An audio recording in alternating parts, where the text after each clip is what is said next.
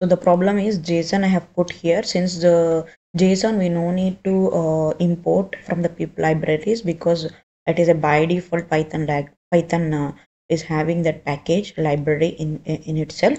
So that is the reason we no need to install.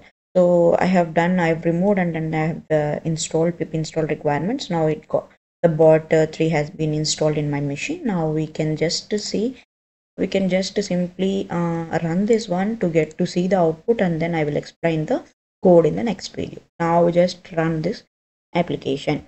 So Python app.py. So we are accessing the AWS runtime. Okay, unable to locate credentials. I know. Think we have to set the API key. So we will see how to set that API key for our this one in the next video. For our simple chatbot application, it connecting with AWS foundation models using